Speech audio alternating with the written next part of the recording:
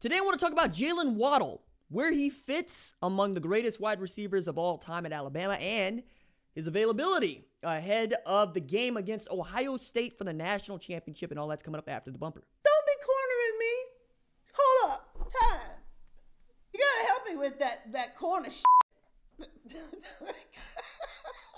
What's up, kinfolk? It's RJ Young. I am not on a step mill. Consider hitting the like and subscribe button because I upload a video every single day. It's always college football related, sports related. We have a good time. Today, I want to talk about Jaylen Waddle.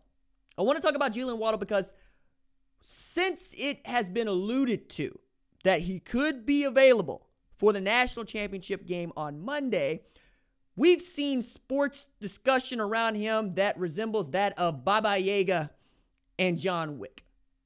Meaning they call him Baba Yaga not because he is the boogeyman, but because he is the person you send to kill the boogeyman. And if you're taking into account what Jaylen Waddle is capable of, you can see how he fits the description of the boogeyman, right? This is a man who, when he touches the football, is a threat to take it to the house every single time. Last 2 years, caught 58 balls, 10 touchdowns, right? His freshman season, 45 catches, 7 TDs, right?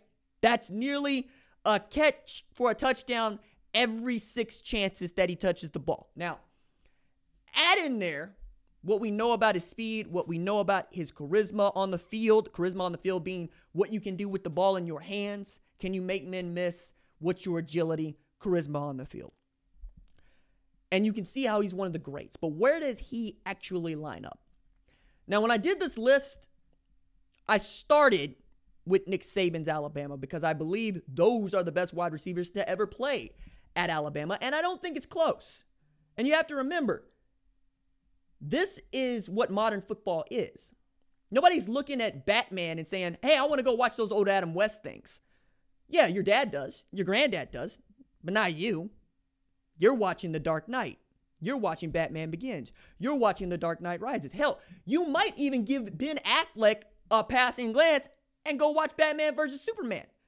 But you're not going to go watch Michael Keaton. No, the special effects aren't that good. The story isn't that good. We're not hokey about our comic books. We're modern about them, just like our football.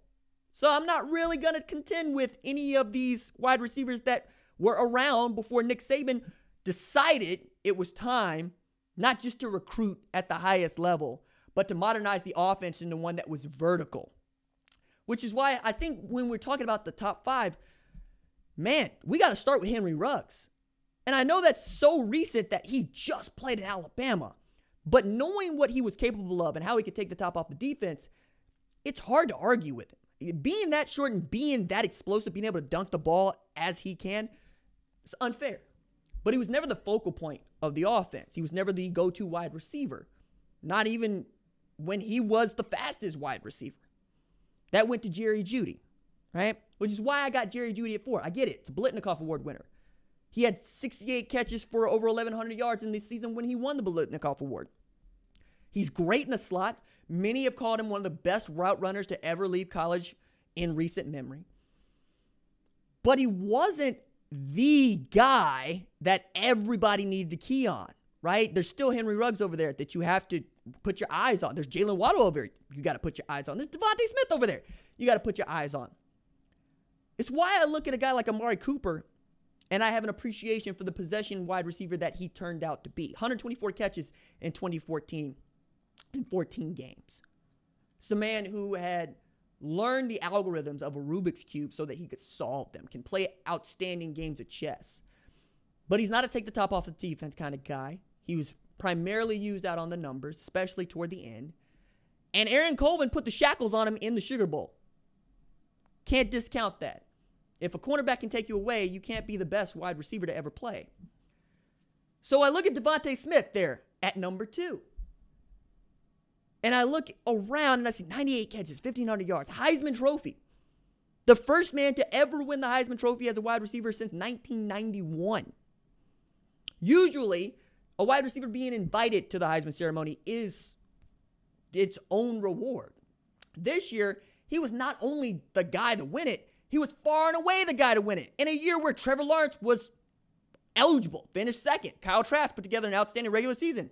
He's in there. And then, of course, Mac Jones, the guy throwing Devontae Smith the passes in the first place. But it shows you just how explosive the man can be. Now, right now, I have Jaylen Waddle as a 1B next to Julio Jones as 1A, because Julio Jones is everything that Nick Saban ever wanted in a wide receiver. Quintorris, Lopez, Julio to his boys, Jones is that dude. And he is the wide receiver that forced people to take Alabama seriously and forced them to the top of the mountaintop.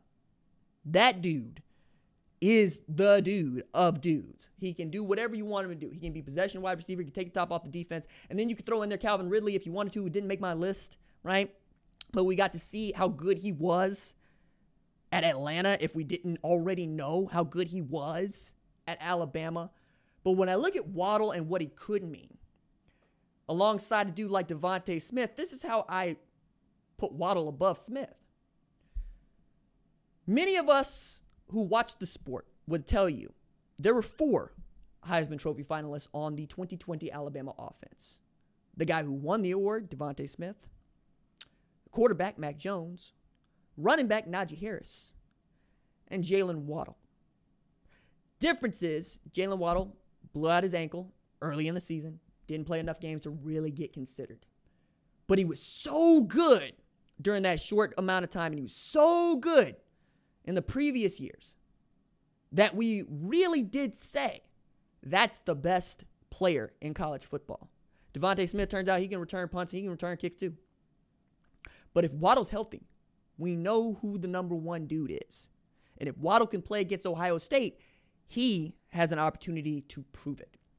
All right, that's it for me.